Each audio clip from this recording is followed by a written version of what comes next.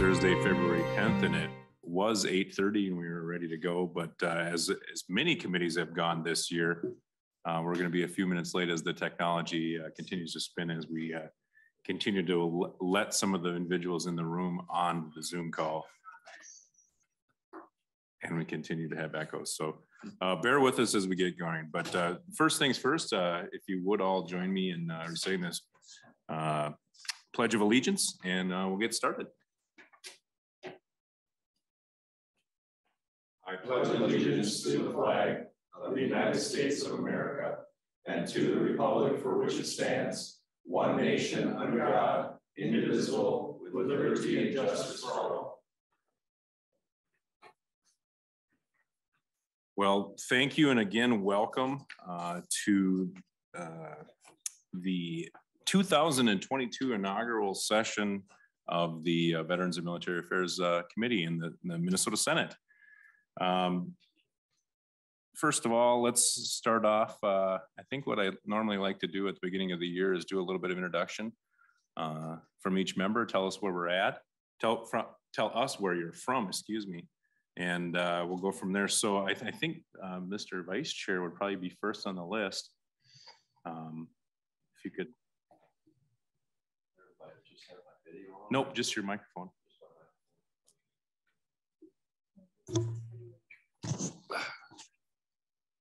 I'm Senator Bruce Anderson, represent Senate District 19 and 29, I'm sorry. And that's most of Wright County and a little bit of Hennepin County. And this is my 10th year in the Senate.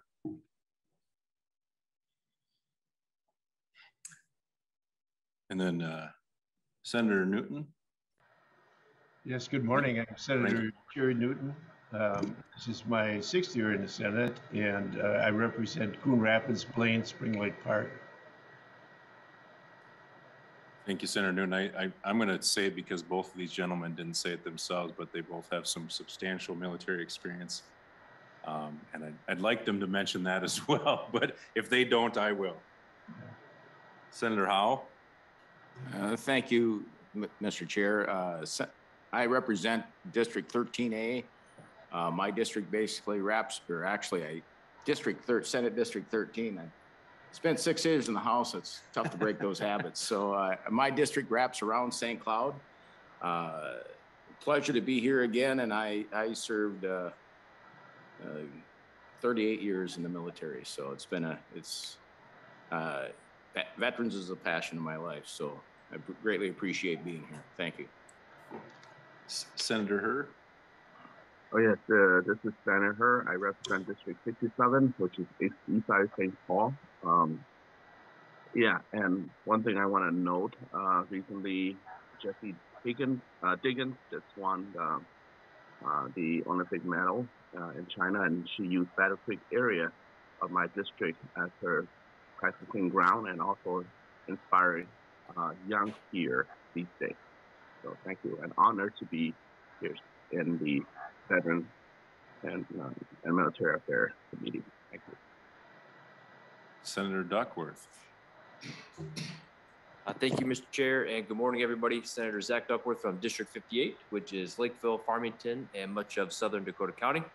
I currently serve in the Minnesota Army National Guard. I'm an infantry officer, been serving for 17 years. Senator Uyghur. Thank you, Mr. Chair. Echo.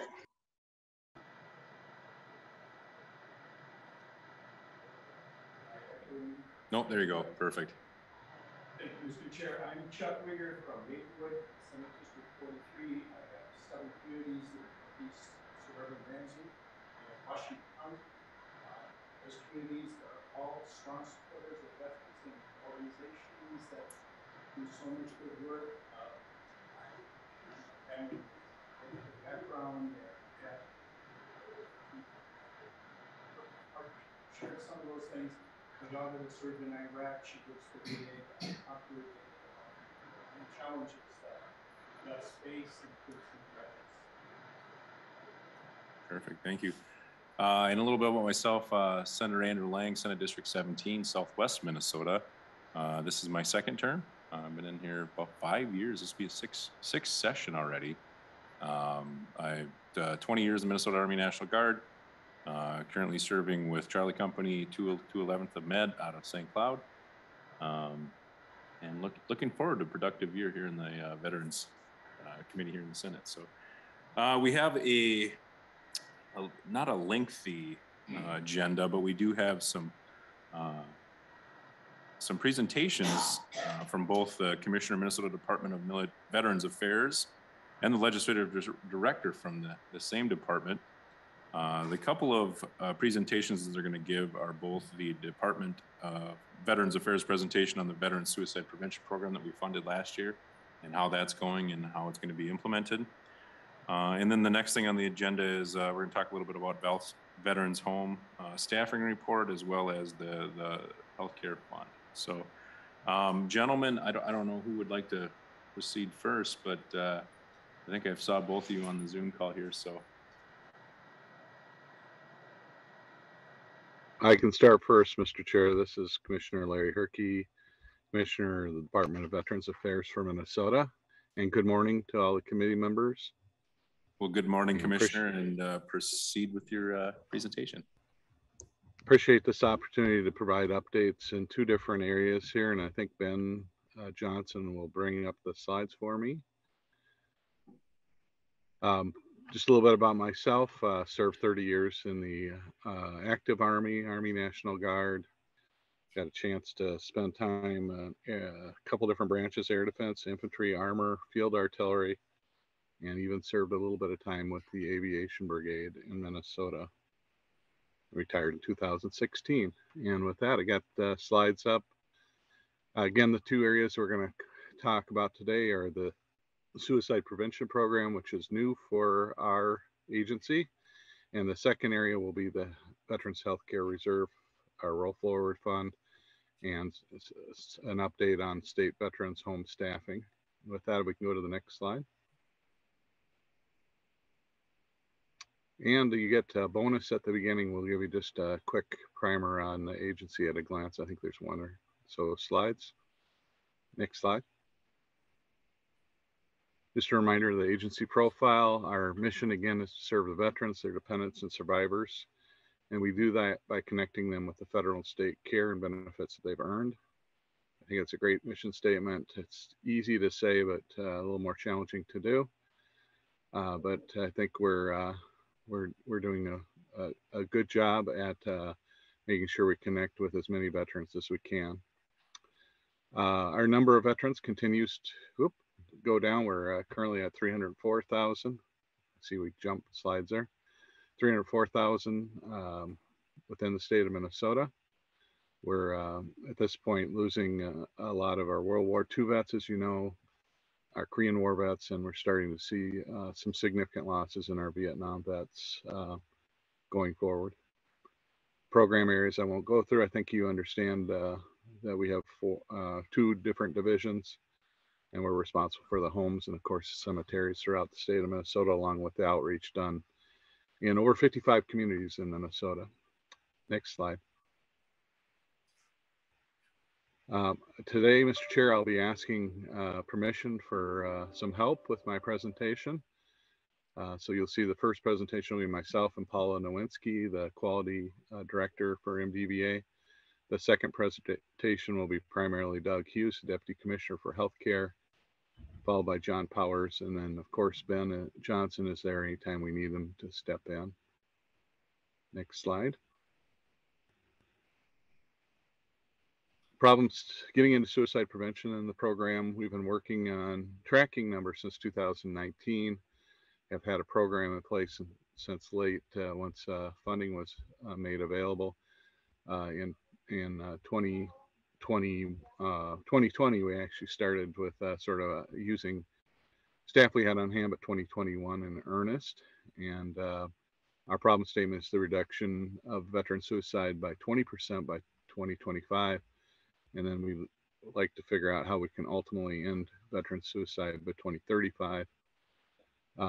As we know, the national strategy for suicide prevention from the VA indicates that suicide is preventable. We strongly believe that, and that's along the lines of the Minnesota Department of Health's plan as it relates to suicide prevention also. Next slide. Two areas I think I know that some of the members have seen this before. These are just my review and discussion as it relates to where I think we need to go as a program. And I guess there are two guiding principles. One, I think we need to provide the veterans with a sense of purpose. If we do this, they have a reason to get up in the morning. They have a reason to be and to exist. I think this is a critical component of our overall plan that we'll be developing. The second is I think veterans must feel connected to other people. You know, it is great when veterans are integrated into their society, that they have a feeling that connectedness with other veterans is wonderful, but other people in their communities is also appropriate. And if we can do, I think we have to do these two things in combination in order to be successful. We're seeing, I think as I've briefed before, we're seeing a lot more of our older veterans in a situation where they become at risk, and these items fit for that group of people. And also the other group, of course, that we've been watching are the younger veterans that are probably just starting out in life and so forth. They lose one of these two elements, and then things go the wrong way as it relates to their lives. If we can go to the next slide. Just wanted to provide an update. I think since I briefed last, we had information from 2018, but now we have information from the Department of Health from 2019, 2020. The good news on this slide, as you can see down at the bottom, is that the number of suicides overall in the state of Minnesota has went down by over 100, which is good. We had a little bit of a peak there in 2019. But probably the bad news is that the Minnesota veteran deaths remain fairly consistent through the last 3 years. The last, I had them put that last column in. It shows you the percentage of veteran suicides as it relates to the overall amount. You can see that that also is not trending in the right direction. We continue to be in double digits, which is concerning, since the number of veterans in Minnesota is about 6% of the population. I have another slide. We go to the next one. It further explains a little bit about where we're going. I think the key here is to indicate from 2014 through 2020. Again, in the state of Minnesota, it's a great thing that we're starting to see a downward trend. The green bar shows the amount actually reported by the Minnesota Department of Health for the number of veterans. What we've found out through what's called an Operation Deep Dive, which is done by Dr. Carl Hammer, University of Alabama, indicated that Minnesota, he took all the deaths in Minnesota and examined them. We're under reporting the number of veterans deaths. Many individuals or families did not report that their loved one was a veteran. So we believe the underreporting is by about 20% based on the deep dive that was done using the information from 2014 through 2019. And we're going to get better at this. We'll make sure we work with the appropriate individuals to ensure that reporting gets accurate going forward. But we just wanted the committee to know that the actual deaths in Minnesota, veteran deaths, are projected, we believe, at about 120 for 2020. Next slide. Some good news here is, again, as it relates to suicide, the blue line shows suicides going down in the last year, 2020, for the state of Minnesota. The thing I wanted to bring to the committee is that alcohol and drug overdoses continue to rise. In fact, they're rising alarmingly over the last few years. So this will be an area that we'll be looking at as it relates to also the veteran population and what we can do to reduce the number of deaths in that area too. But I just wanted the committee to understand that where we are in the state of Minnesota overall. We cannot get this data specifically for veterans. I've asked for it, but it's not available from Minnesota Department of Health. Next slide. And with this, I hand it over to Paula Nowinski, Mr. Chair, if you'd recognize her, and she'll take the rest of the veteran suicide prevention brief. Very well. Ms. Nowinski, if you could identify yourself for the record and proceed. Thank you, Chair Lang. My name is Paula Nowinski. I'm a registered nurse with the Minnesota Department of Veterans Affairs. I am the Quality Director, and suicide prevention falls a team under myself for MDVA. I am, like I said, a registered nurse. I have 23 years of experience over at the Minneapolis VA and 3 years with MDVA. I appreciate the time today with the committee.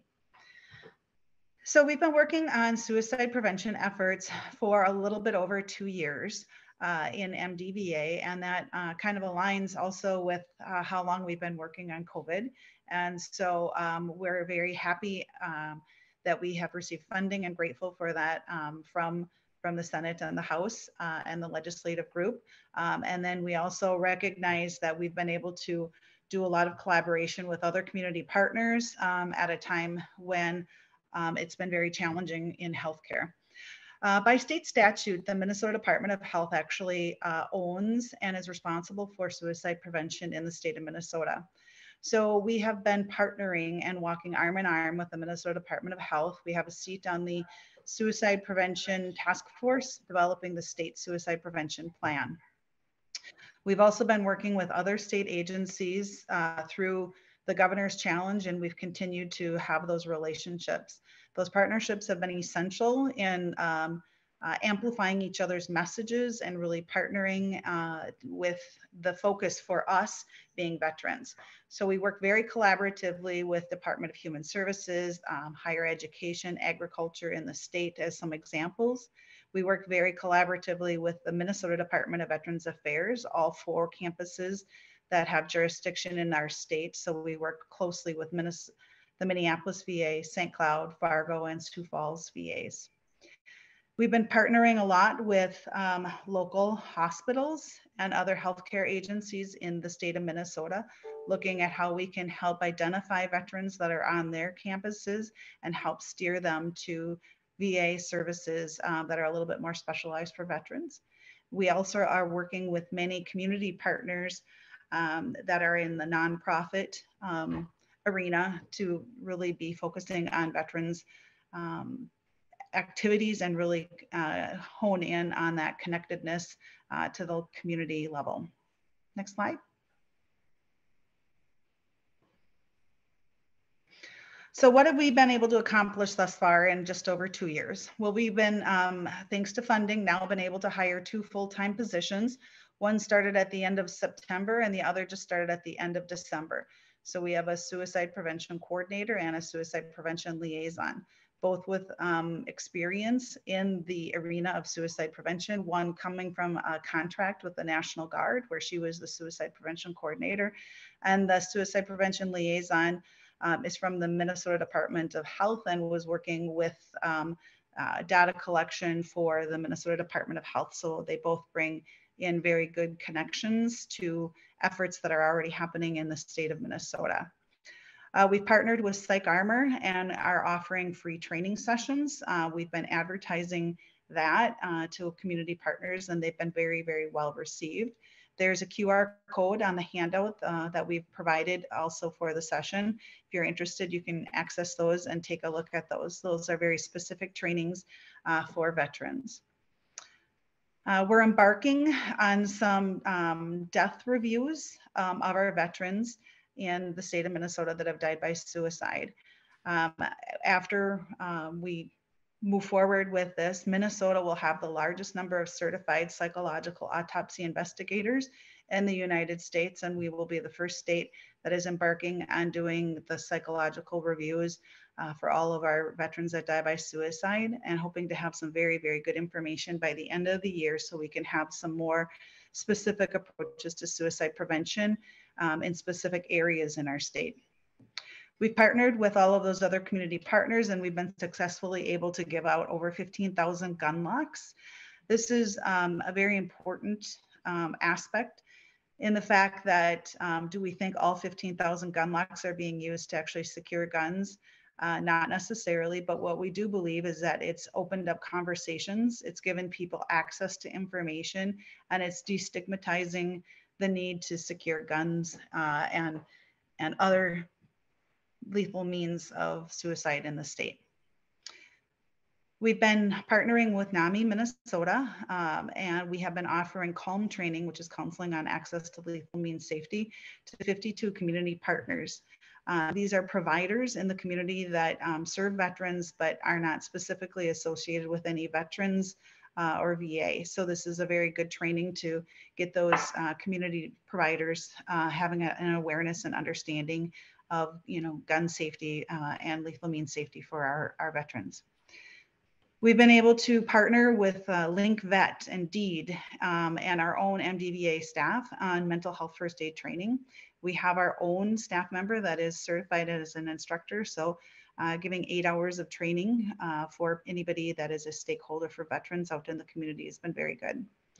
We sponsored a very successful day in October, the Minnesota Veterans Suicide Prevention and Awareness Day up in St. Cloud. That showing has had over 724 social media views. Mayor Dave Kleiss shared a very personal story of his brother, who is a veteran, dying by suicide, and Mayor Kleiss himself is also a veteran. So very well received and a powerful message. We will be hosting this again somewhere in Minnesota. The date and location to be determined but it's usually the first Saturday in October. In July of 2022, we'll be rolling out 988, which is the mental health emergency line similar to 911. MDVA is a major partner with the Minnesota Department of Health for that, and we'll be seeing lots of advertising coming up here soon. We're also working with a local contractor for marketing, and we'll be starting some TV and radio commercials on regular TV, public TV aired, and focusing on gun safety, lethal means safety, and also just really helping advertise our LinkVet number so that we can really be working that upstream approach and connecting veterans to their services. Next slide. So it's just some numbers in a graphic form from what we kind of talked about on that previous slide. Again, these are people that have been trained in mental health first aid. So an 8-hour training on how to identify, recognize, and intervene if someone is having some sort of issue or concern. We will continue to sponsor this class monthly and then offer it to any stakeholders for our veterans. Next slide. This slide represents the amount of calls to the Veteran Crisis Line. The Veteran Crisis Line is operated by the VA, and anybody that calls the 1-800-273-8255 and presses 1 gets access to a counselor that is specifically trained in suicide prevention and veterans mental health concerns. So we wanted to show you this number just because it represents the different areas in the state, and you can look at where you're specifically your area code is for your geographic area and see the number of calls. The green represents emergency dispatches for that area. These callers are all then put into the VA healthcare system, and we're ensured that they have some follow-up to all of these emergency dispatches and that these veterans are then linked with services through the VA. Our LinkVet system thus far has not had the ability to always pull the same type of data and information. They're expanding that. And later this month, we will start working with them on any of their emergency dispatches and ensuring that we have the same type of follow-up that the VA provides, and that we're helping our veterans get access to ongoing care and follow-up so that nobody is ever then lost through the cracks. Go ahead and next slide. So again, we thank you for funding MDVA and suicide prevention program. We've been able to have a successful budget and really start moving things forward. We're happy to have that. But we also wanted to highlight that there are other funds that are supporting the upstream approach for suicide prevention, and those are coming through our Support Our Troop grants. There are many different organizations that are receiving those funds that are working on some very upstream approaches, and again, connecting veterans to their communities and to benefits. And then also, the Veterans Resilience Project has been funded for some further EMDR, which is eye movement desensitization reprocessing therapy and training for providers. It's a really, it's an effective approach for dealing with and treating PTSD in our veterans. Next slide. So what's coming up within MTVA and our suicide prevention efforts? And so we wanted to just formally let you guys know that we are having monthly mental health first aid classes for stakeholders. We'll be linking up more with LinkVet and providing that follow-up on any crisis line calls that they have, making sure that there is some follow-up with those individuals that are calling in through that source.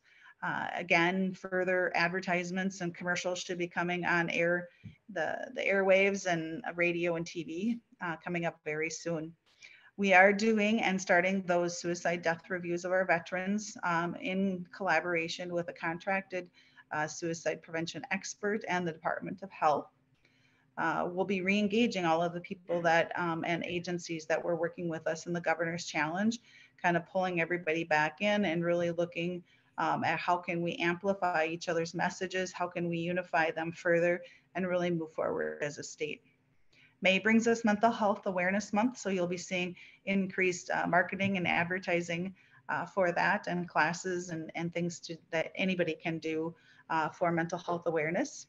In July, that 988 rollout happens. In September, it's our National Suicide Prevention and Awareness Month. And then in October, we celebrate Minnesota Veteran Suicide Awareness and Prevention Day. I believe that it is the first Saturday, and I think that's actually October 1st of 2022. Location to be determined. We have already had a couple offers and invites, and we just have to finalize those details. November, we're hoping to actually expand and replicate what something is called the Hero Care program that Regions Hospital does. It's essentially having social workers specially trained in veteran-specific benefits and how to access them. And we have many local metro hospitals that are interested in this, and Centracare up kind of in the 94 corridor by St. Cloud, that they would all really like to start this type of program and really assist veterans. So we're hoping to get access to some funds through grants or just through their individual payroll of those healthcare systems to be able to emulate that, that pilot program. And then in December, we're hoping to have a report with all of the results of our veteran death reviews. Next slide. So potential program enhancements as we continue to expand and roll out our suicide prevention program. I just referenced the Hero Care program replication. Any other funding that would come in, we would specifically like to pilot that further. Again, that's putting social workers specifically trained in veterans benefits into hospitals and really trying to help them get access to their veteran earned benefits. We'll further do some more marketing and public health campaigns. And then there are some options out there for some safe storage of firearms. And Wisconsin, Utah, Colorado, other states have been successful in doing this. We do know that lethal means safety and firearm storage is essential to reducing the numbers of death by suicide. Most of our veterans are dying by suicide with the use of a firearm. So some options for safe storage that might need some funding assistance in partnership with either local gun shops or fire gun clubs kind of areas. Any other questions we're happy to field at this time?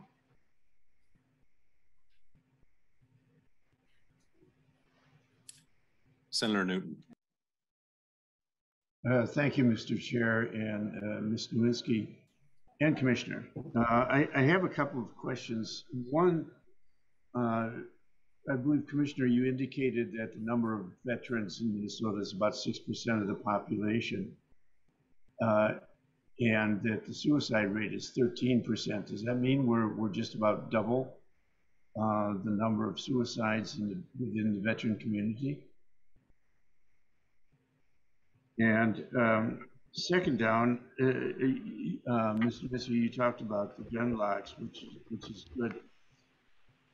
Is there any way to measure veterans who are killing themselves through alcohol and or drugs, and it's not being reported as suicide, but the intent is suicide?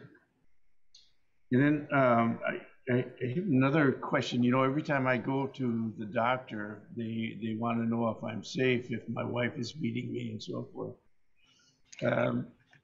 And we all experience this, but I wonder, you know, if we have people who indicate that they don't feel safe or that they are depressed, if we could have the doctors report and find out if they're a veteran, first of all, and then report that to the Department of Health or MD VA, so that we get on the preventive end of it, if it is at all possible. I don't know with HIPAA and all that what the rules would be, but if we could pass this information on in advance, I think it would be helpful. And then what specifically is the department doing in terms of outreach to individual veterans?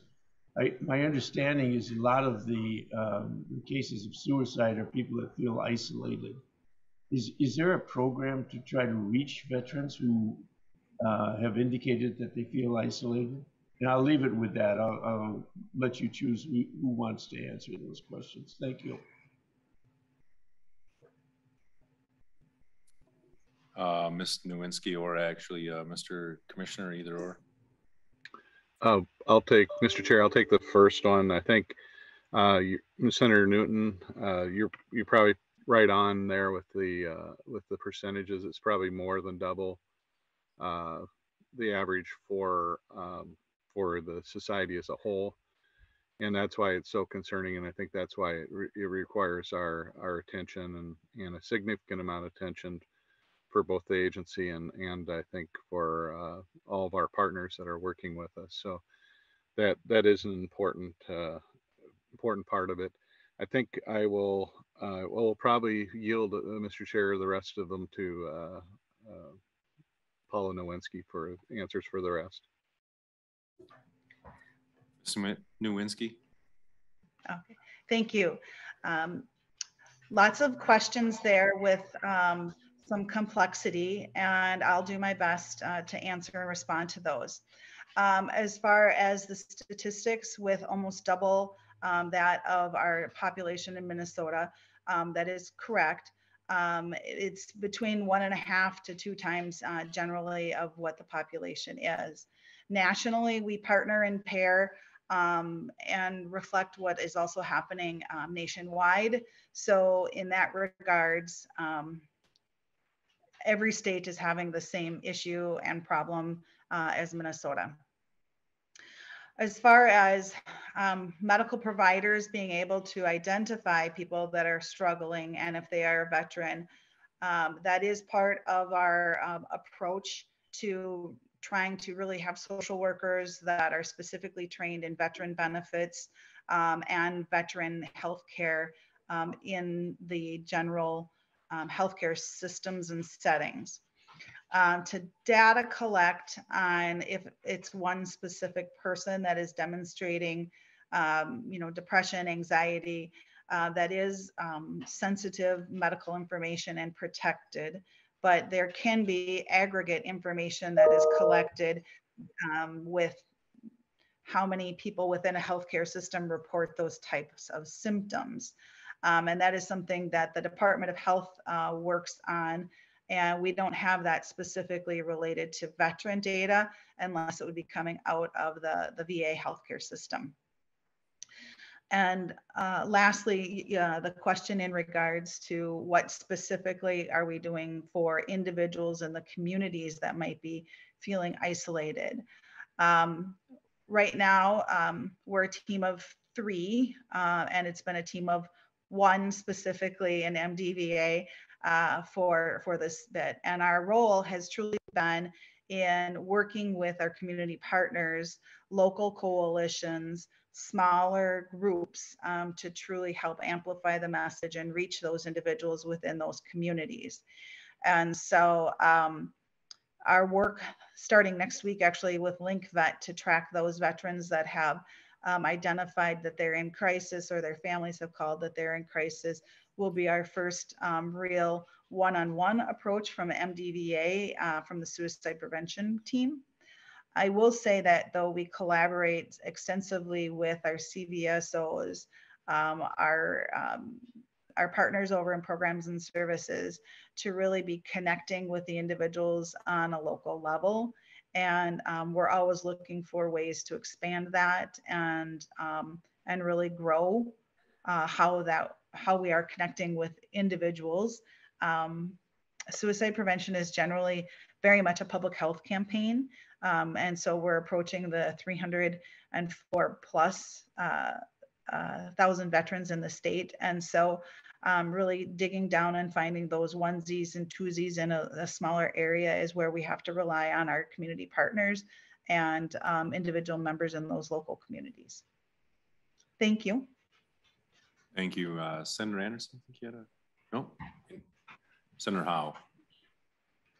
Thank you, Mr. Chair. And I got 2 questions here. It seemed like on slide 9, you had indicated that you couldn't get the numbers of veterans from the Department of Health from that. And I guess my question there would be, what can we do to incentivize or to get Department of Health to track those veterans numbers? And then I've got another question on slide 19. How many of those consults are we tracking the success ratio there, or is you know, when we make those contacts, when they reach out and we make those contacts, what's our success ratio there, and if that's not being very successful, or however successful that is, can we take that success and take it elsewhere? I mean, what are we doing with that data to improve our success ratio? Ms. Nowinski or Commissioner Herke, either way. Go ahead, Commissioner, Paula. if it's okay. Okay, thank you. Thank you. Very, very good questions. That information on slide 19 is actually data from the VA healthcare systems. And so those crisis line calls are responded to within the VA. And so we are actually taking that system and trying to replicate that within LinkVet and doing our own follow-up for the calls that are coming in through our state specifically. There are successes in there, and working on data mining it down even further with the type of call, what type of service was issued, was that veteran eligible for VA care, were they referred out to other services outside of the VA. So working on data mining that down a little bit, but we have to rely on that coming from the VA healthcare system on a federal level. As far as the state being able to break down further the drug and alcohol deaths, specifically to veterans, when we have been asking for that, it has been in the midst of a pandemic. And so at that point, they did not have the epidemiology manpower to be able to break those down further for us. As we go forward and partner in the forensic death reviews and psychological reviews of the veterans that die by suicide, I think that partnership and trust level between the two will expand. And I think that we'll start to see more trends in the drug and alcohol data that we're finding within our veterans that have died by suicide. And it could stimulate and open up the avenues for further conversations with that data mining. Thank you. Thank you, Ms. Lewinsky. Members, any additional questions? Senator Uyghur. Yes, Mr. Chair, Commissioner or Ms. Nowinski, is there data regarding the time from the discharge of the veteran for the D-214 and when the suicide occurred. Within the first year, 5 years, 10 years, you mentioned aging vets too as a concern, but I'm curious as to how many psychological concerns may have been red flagged in the D-214 or subsequently through calls. So if you could respond to the information that we may have already that has identified a potential problem. Thank you. Ms. Swinsky? Sure. Thank you for that question. That is one of our goals and objectives in doing the psychological autopsies and reviews that we'll be doing. And that is why in the state of Minnesota, we will end up with the most psychological autopsy certified individuals in the nation, is because we are going to be asking those questions and doing these reviews for our veterans that have died by suicide. So right now that information is not readily available to us within MDVA. The federal VA and the National Guard do some forensic reviews and psychological autopsies of those that have died. But again, that is protected medical information. And at this time, we do not have access to it. And we'll pursue those results further as we dive into each review that we do. Senator Uyghur, follow up? Yep. Thank you, Mr. Chair. You mentioned through Operation Deep Dive, I assume you're partnering with that federal effort out of the University of Alabama. I assume that that's continuing. And then a question, is there any recommendations you have regarding the underreporting of 20% or so of veteran suicides where family members haven't come forward? Thank you. Ms. Nowinski? Sure. Operation Deep Dive through the University of Alabama was a time-limited study, and the results were published. And that took essentially Minnesota and Florida death statistics, and it reviewed our death certificates and Social Security numbers versus enrollment with and cross-compared with the Department of Defense. So there were errors in families that reported that there was a veteran, that their family member did serve in the military and they weren't. And then there were some that didn't identify that they were veterans and they actually had. And so at this time, that study is not ongoing. However, when we dive further into the psychological autopsies and death reviews that we're doing, if we're finding any further trends, one of our first reach outs will be back to Dr. Hamner through the University of Alabama to see if there's any other things that we could find and be looking for, and any other trends within that, if it was a certain era of veterans that aren't claiming status or that would be. And I'm sorry, I've lost track of that other question. Senator Uyghur. Well, Senator Lang, I know we have additional testimony, but I was just curious if there's had been some follow-up with families with the underreporting of 20%, and the study had documented that, and why wouldn't a family do that? I could speculate, but what's being done then to address that to assure better data in the future? Ms. Nowinski, I don't know if you had an answer to that or if it was. Yeah, I was just saying. Thank you for the question and the comment. I think a year from now we'll have a little bit more traction under our belt, more information. We're starting with the year 2019 psychological death reviews, and those are extensive interviews with family and friends and people that were close to the veteran that died by suicide.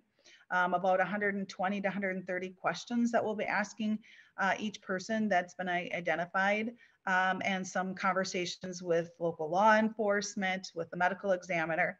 So these are very extensive reviews. Each one will then be followed up with a report that's given to the family and survivors of that veteran that died by suicide. It's a nice report as it gives some closure sometimes to families. So I think that if we were to talk next year about this, we'll have some more themes, some more information, and be able to have some more targeted approaches to that. And at this time, the 20% under reporting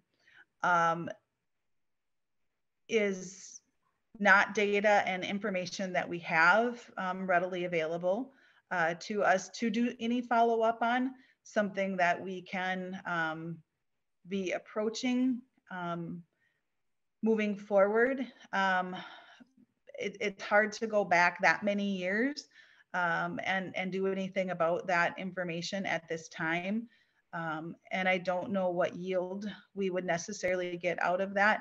So at this time, we'll be starting in 2019, those death reviews, then moving to deaths in 2020. And we wanted to start at that point simply because of the trend that Commissioner Herke mentioned of actual suicide numbers going down, but drug and alcohol deaths going up. And so we wanted to kind of get some pre-pandemic interviews done and then some in 2020 with the pandemic, and then we'll move forward.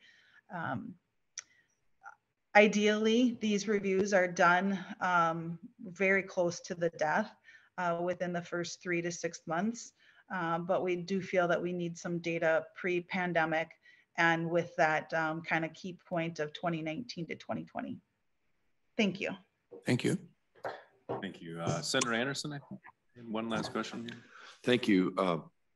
This maybe is for Commissioner Herke. I remember a meeting with Commissioner Herke and the governor back, I think it was the end of 2019 on a blue ribbon type of a panel looking at this situation. And I wonder how much, Commissioner, does the governor adhere to the statistics that you show on the slide number 9 regarding alcohol, because of the fact that during the pandemic, he kept the alcohol liquor stores wide open. And yet we see this for, I'm guessing, not only for veterans, but it's for everybody in society. And I see through the pandemic that the way veterans sedated themselves was with alcohol and probably with drugs. So I'm just wondering if the governor is actually listening to your statistics that you put out. Mr. Chair. Go ahead. Thank you, Mr. Chair. Thank you, Senator Anderson. I don't get an opportunity a lot of times to get involved with those operations that are outside the Veterans Affairs. I know he is concerned about the numbers and that we've been in contact with the governor's office as it relates to these same statistics.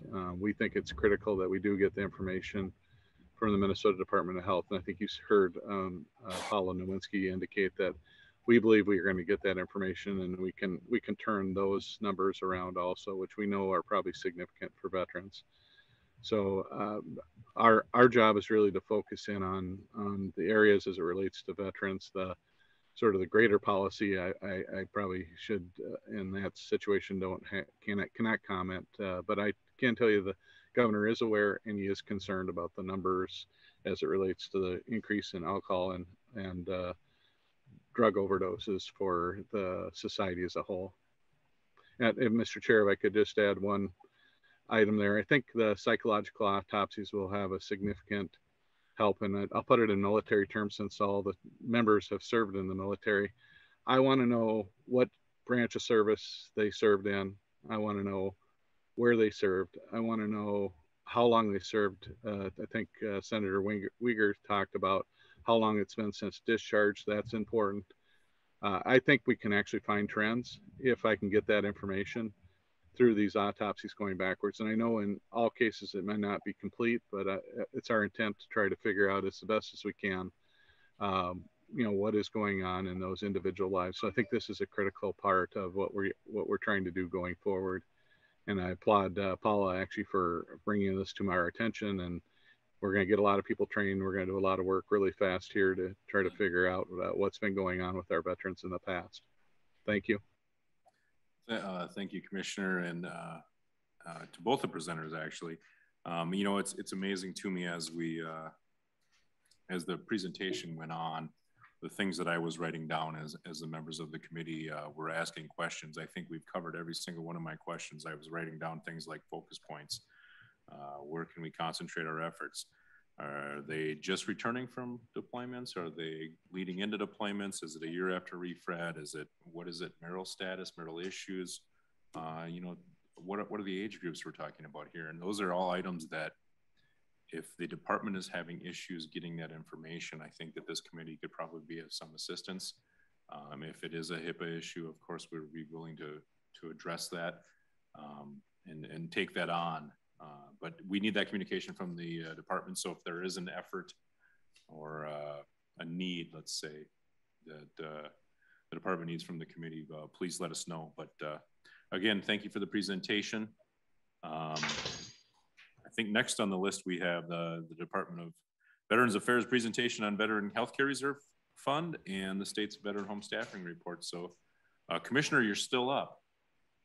Thank you very much, Senator Lang. Thank you for providing so much time for the committee or for us to present today. I think Ben is going to bring up the slides again, but while he's doing that, I'd just like to preface this in saying that the last 2 years have probably been the most challenging 2 years in healthcare for budgeting that this agency has ever had. The number of additional expenses that were unexpected, mostly through testing, but some through, you know, purchase of additional pharmaceuticals and so forth to be able to give treatment and so forth to our residents, but a significant amount of testing that was done. And then the other large challenge really is the area of lost revenues due to census having to be adjusted, and Commissioner Hughes will get into that. But I just want to tell you that I do get briefings on this routinely. Almost once a week, I get updates, and we've been on top of this. And as soon as we can get the medical green light, my intent is to try to get as many veterans into our homes as we can. It's been a challenge for several reasons during COVID to be able to keep our census at the high level that we normally have maintained in the past. So with that, if we can go to the next slide, and I think I will hand it over to Deputy Hughes for his review of the healthcare division staffing and also as it relates to the carry forward funds. Good morning, Mr. Chair. Good morning.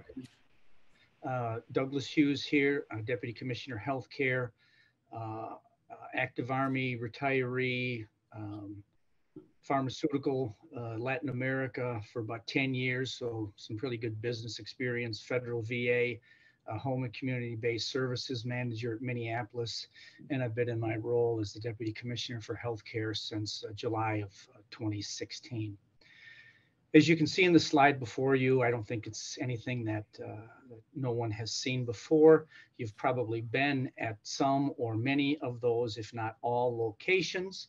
So those are very familiar to everyone. I just want to point out, you know, that we do still have the Adult Day Healthcare Program, which we'll talk a little bit about that. And if I forget, at the Leading Age Conference yesterday in downtown St. Paul, they won yet another quality award that we're very proud of. Next slide.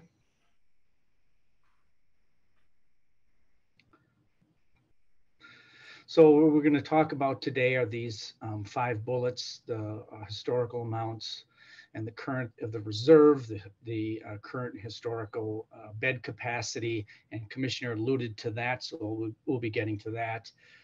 State and national standards as far as staffing, you'll see that our staffing, except for a few minutes in one veterans home, is above state and federal levels. Metrics and surveys pertaining to quality of care, you'll see we're well above. And the staffing levels and vacancy rates, I'm going to just talk a little bit about that, which is really no different than healthcare anywhere in the state of Minnesota or the country. So the Minnesota Veterans Home Special Revenue Account, we prefer to call them carry forward, you know, are used for operations and to mitigate against unexpected costs. And really, what we've used those carry forward funds were very instrumental in helping us continue forward without any hiccups in what we need to do to complete our mission. But in addition, we also have the general fund, as you know, the VA, federal VA, where we receive per diem for our veterans, resident maintenance fees, which of course is based on means based, and then Center for Medicare and Medicaid, CMS, which we've made inroads, especially in our pharmaceutical area. We don't like to announce it, but we do have a pharmacy that provides all the medications for our veterans, about 99.9%. And we actually had a surplus this year of about 760,000 that was added as a result. So we're very proud of that. Next slide. So here is the reserves. And as you can see, we've been very steady since coming in. The senior healthcare staff and myself and all the administrators and directors of nursing in those areas have done a great job in maximizing our budget. And so we've been very consistent in the area of our reserve. And just as a matter of reference, you know, our budget, this is less than, I believe, 30 days are that 13 million or near 14 million. That's about 30 some days. I can't remember the exact calculation if we were to not be funded, but that's just as a point of reference. And as you can see, in 2022, we've used some of those funds for our testing mainly, and other PPE and other infection prevention methods.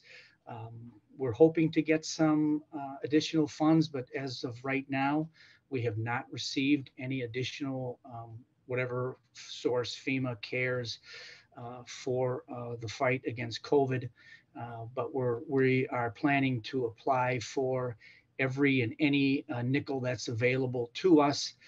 We are already preparing our numbers and preparing to submit for that. And so we will be well placed when the gate opens up, and hope to be one of the very first in line to request those potential additional funds. Next slide. Okay, here's our bed capacity right here. And as you can see in our numbers, we've been getting our numbers up compared to previous years. But then, of course, when COVID hit, I can't remember if I've briefed on this before, but you know, we had to have set aside areas in our facilities. For example, if you're familiar with Minneapolis campus, we set aside 22-4 as our COVID unit. So residents were with COVID were isolated in that area as a protection for themselves, and additionally for staff, because all infection prevention measures were taken to protect both the resident and the staff. But we had to keep a lot of those open beds. If you were to come in at depending on when it was during the pandemic, you had to be in quarantine for somewhere around 14 days, regardless of your status. So we had two separate areas for that in building 22, and the same was similar in the other skilled areas.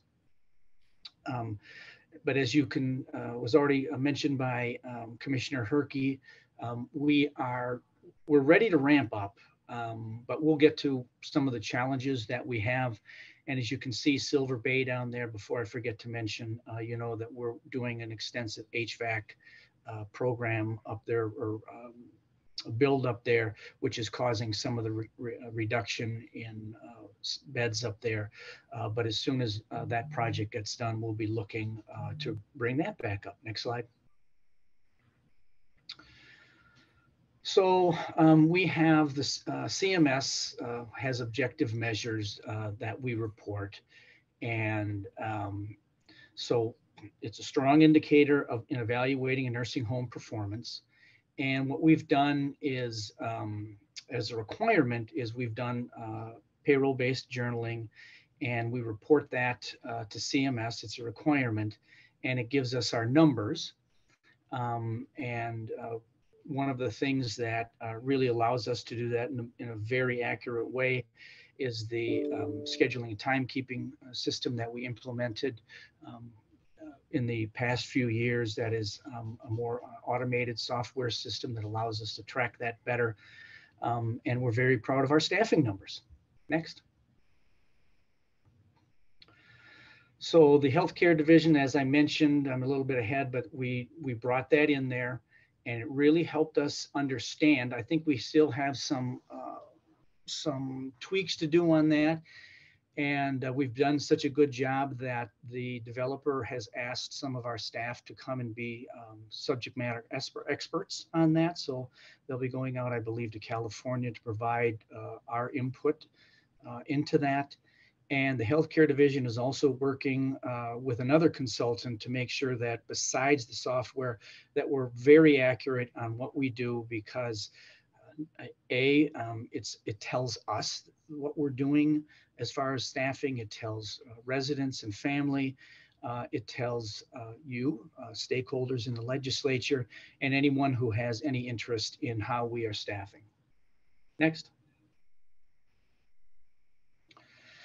So all 4 skilled homes are CMS certified.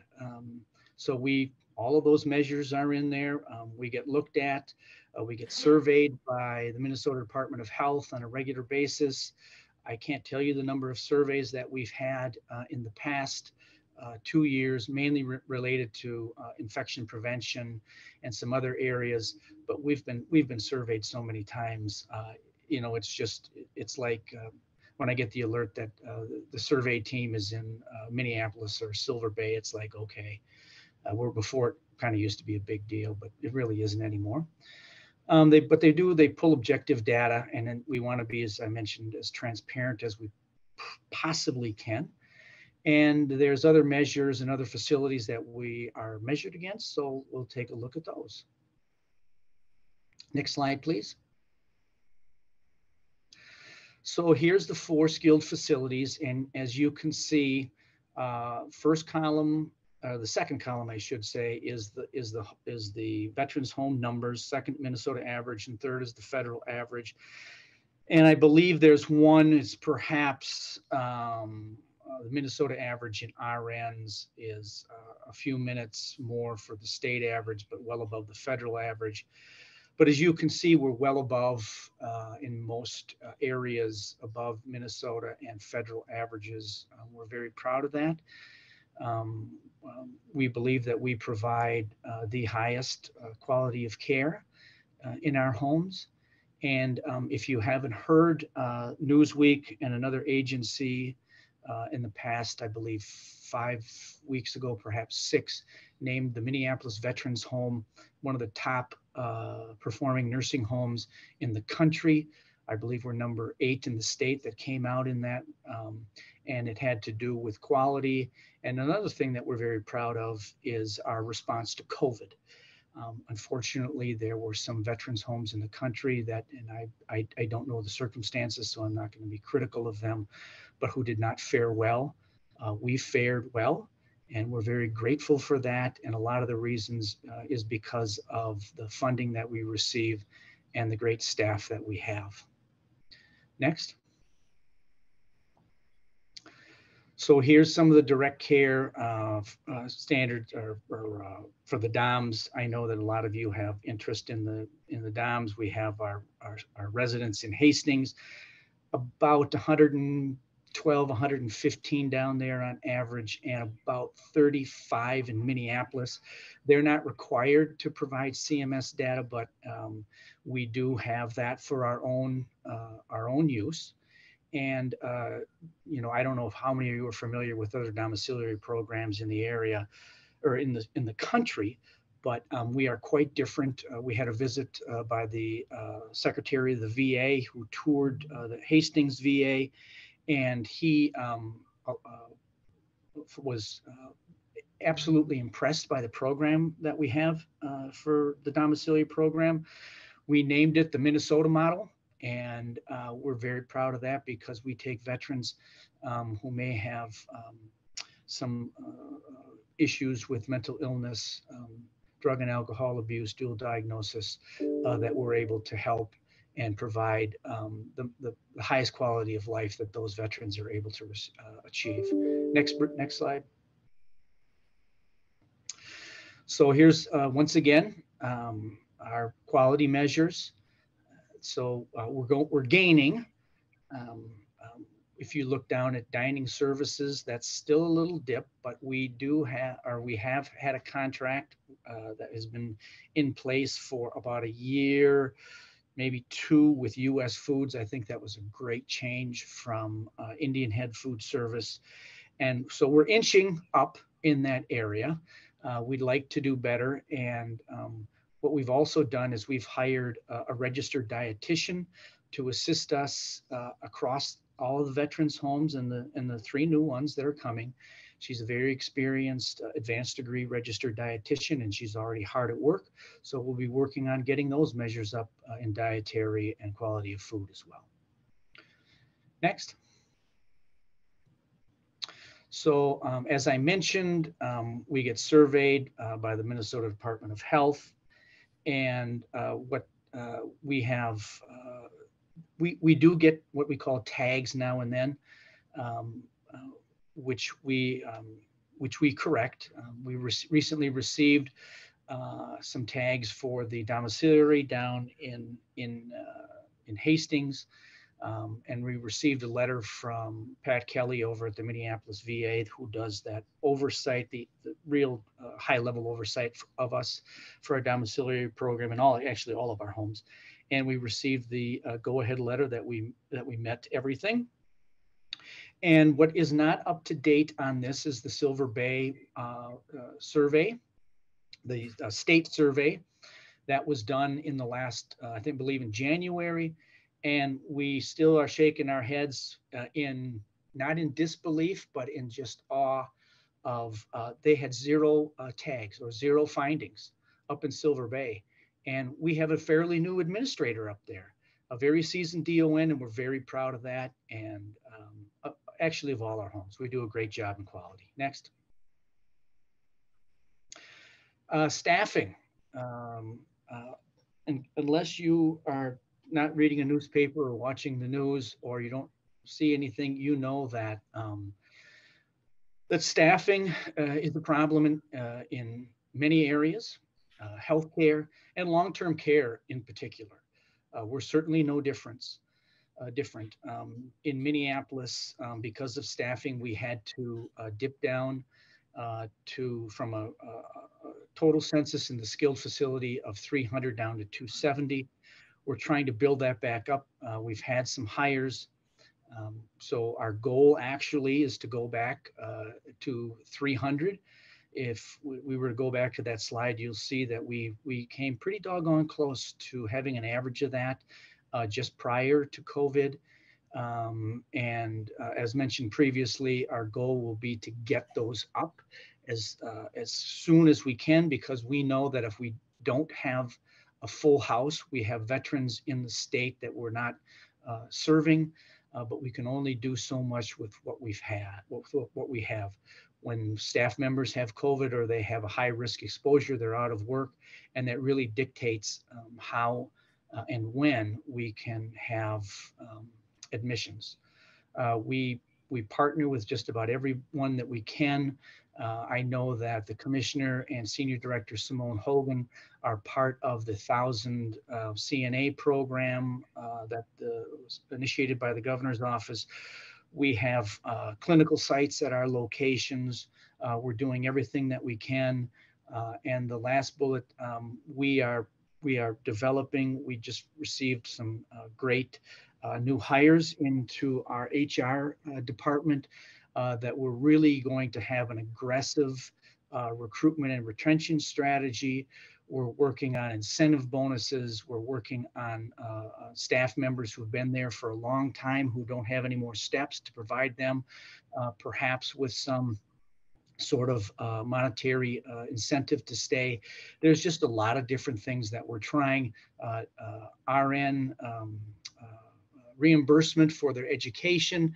We're trying everything, anything that's available, and everything that's available to us, we're trying, because we know that we're going to be competing with everyone else in the state. I believe that might be the last slide. So ready to take any questions or comments. Thank you, Mr. Hughes. Members, any questions for Mr. Hughes? Senator Uyghur. Yes, thank you, Mr. Chair. Not a question, just a comment. Congratulations on the awards where you've been recognized. I know a great deal of work has gone into this. I'll point out too that Senator Bach's committee, the bonding committee, which I'm a member of, last month we were at the Minneapolis VA, and we were very impressed with the amount of pride that's going into for continual improvement, and I think you'll see some reflection in ultimately what we'll recommend, hopefully, and also in the training programs for healthcare workers. And we got to look at a number of the efforts that are being done for recruitment, training right there at the facility. So job well done. Thank you. Thank you, Senator Uyghur. It looks like we have a couple of additional testifiers, and we're kind of running a little short on time. We have 13 minutes left of committee hearing. So Mrs. Nowinski or Mr. Powers either wishes to continue on. Mr. Chair, this is, I see Ben Johnson's got his hand up, but I think Doug Hughes, Deputy Commissioner, took all the items as it related to the healthcare. So I think we're through that. If Ben's got something else to add, then I would ask you recognize him. Mr. Johnson. Right. There he is. Chair Lang, thank you. No, I was just going to let the committee know that those two were subject matter experts to supply additional comments as needed. Members, any additional questions? Senator Newton's got his hand up. Yes, thank you, Mr. Chair. And for Mr. Hughes, I have a question relating to admission to the domiciliary program. I know to get into a veterans home, you have to be recommended by a doctor that that's the level of care that's needed. What are the qualifications to get into the domiciliary? Is that outlined in statute or in rules of some sort? I don't know that's particularly outlined in Administrative Rule 9050, which really governs us. But we do have criteria prior to admission in the domiciliary. Really, the only barrier to that is you really need to be somewhat independent because we're not a skilled facility. It's licensed as board and care. So that is somewhat of a requirement. And we really need the veterans to be chemical free. We have a lot of veterans in both Minneapolis and Hastings who are struggling with chemical dependency, and to have active users there just is not good for the program. We really are, we actively look for residents in both of our facilities. We work with the homeless program. Mike Anderson, who is the administrator of the program in both sites, works hand in hand with that. He gave a presentation yesterday at Leading Age in the River Center, and he was very proud that we took several veterans off the homeless registry and placed them in the domiciliary. That's our goal. There's a difference between skilled and domiciliary. And one of our main goals is to see how many we can possibly take off the homeless registry. So those are the two requirements, and that's our goal. Thank you, Mr. Hughes. I would appreciate it if you or Mr. Johnson could send the information to me as to admission requirements for the domiciliaries. Thank you. Members, any additional questions? Well, seeing none, I would just like to say that I appreciate both the presentations that we've had today. The topics we covered, I think, constitute a bulk of the work that the committee has done over the last couple of years. A commitment of not only financial means, but definitely, the human capital that we've, both by the committee, but definitely by the department on both ends. When it came to the new vets homes, the continued funding and, well, really support that we can give to the vets homes we have. And then, of course, the suicide prevention program that obviously you could tell that we were all quite interested in and very supportive of. I think that that's why the Senate Veterans Committee is here, to try and help you along the way. And again, I appreciate any needs that the department has when it comes to information gathering. So members, with that, we've reached the end of our agenda. Next meeting next Thursday at 8:30 a.m. And I'll do something is I forgot to do today and embarrass the staff a little bit by having them introduce themselves. So we'll do that next Thursday. But with that, the Senate Veterans Committee will be adjourned. Thank you.